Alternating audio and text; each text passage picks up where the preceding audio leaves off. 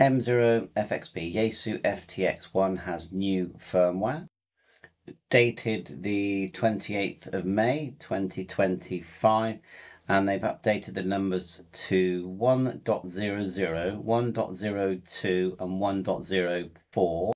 Now, I haven't got the radio, but if you look here, the Uber Ham K1 Mike Bravo Lima, thank you very much, has made a video. This was the previous version here, 1.01, 1.00 for main, 1.01 for DSP, 1.03, and this is the USA model because we haven't got our sets in Europe yet. So of course I'll put the link for this installation video in the description. Also on the yaesu.com website you'll see the firmware update information, and it literally just says improved operational problems. It's very general. But it takes it up to 100, 102 and 104, okay? And it's all done via your SD card, and there are full instructions. So when you go to yaesu.com and select this, you know, the FTX-1, you'll see you've got updates here and files. So if you go to updates, there's a quick link there. And so we want the firmware update here. Where is it? The manual, top one. So we can read that. How to confirm a version. It says press and hold the function knob. Just here. Touch extension, just here. Then software version.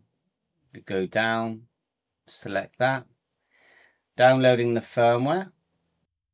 Go to files here. And you'll see firmware. Where is it? Just here. Click that and you'll get the zip. Mine's gone up here to my down arrow, which I would run Google Chrome. Double click, and these are the three files that we're interested in, and we've got the manual. So you've got main 1.04. Before I think it was 103. Any double check, don't take my word for that. And the display 102, and then it says here bootloader 100, and then we've got the manual. I would say you need to put your SD card in the radio at least once. SD card goes here. Go into the SD card settings. So you hold the function, and then you're looking for extension along the bottom of the screen, and then SD card, then save and backup, because that's going to put all the files that you need on your SD card. Then put it back into your PC with your adapter, and you'll see these yellow files appear. And all you've got to do is drag the files you need underneath. Look, see that there? Main display. Underneath. You don't put it into these folders. It shows here. Copy them here in this location. Turn the transceiver off. Put the card back in. And of course, I'm sort of learning in front of you. Definitely read the instructions. Watch the video that I've linked in where our friend is doing it there. It says it's important, do not skip this section, and then so read all this.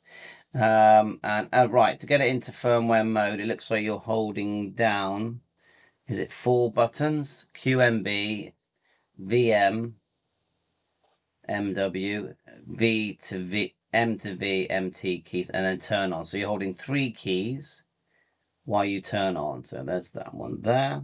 Power on, QM, VM, and then MV. So it looks like it's the 2 end keys and the QMB. And turn on. Wow. And then you get this appear on the screen when you're in firmware update mode. Turn the function knob clockwise 5 clicks or more. The Yaesu bootloader screen appears. So you still have to turn the knob. And then you get these windows here with your different firmwares listed. And it says, make sure the display shows the mark. So it looks like it automatically selects the ones that you need. You don't actually have to put them in yourself manually. Do not mark tick on the boxes. So just if there's an update, your radio works it out and goes, okay, this box is the one we're going to update. You click update. As you can see, let's see if we have to factory reset at the end. When the update is complete, the power is automatically turned off. Unplug the DC power cord, then reconnect the DC power cord. The power automatically turned on. Proceed to step 12. Hold the function. Hold the extension. So this is the bit where I could have showed you earlier. How do you get into your SD card here, and then you're looking for SD card, and a list of firmwares stored on the card is displayed. It's going on to the next one. Indicates firmware. Update firmware. Click OK. And yes, there is a reset procedure. It looks like it's the back and the core. That button there, is it fast? Yeah, sorry, it's just my eyes are rubbish. So the bottom two big buttons and the turn on, and you factory set it. So I would say definitely make a backup if you've already put a load of memories in. So the instructions are here, and I'll link the video in, made again by, let's see if I can find it. Kilo, the Urban, Kilo 1 Mike Bravo Lima. And yeah, good luck with your FTXs. And there's always firmware updates when a radio first comes out. Got a feeling there'll be a couple more before, you know, that Yaesu are happy that it's where it needs to be.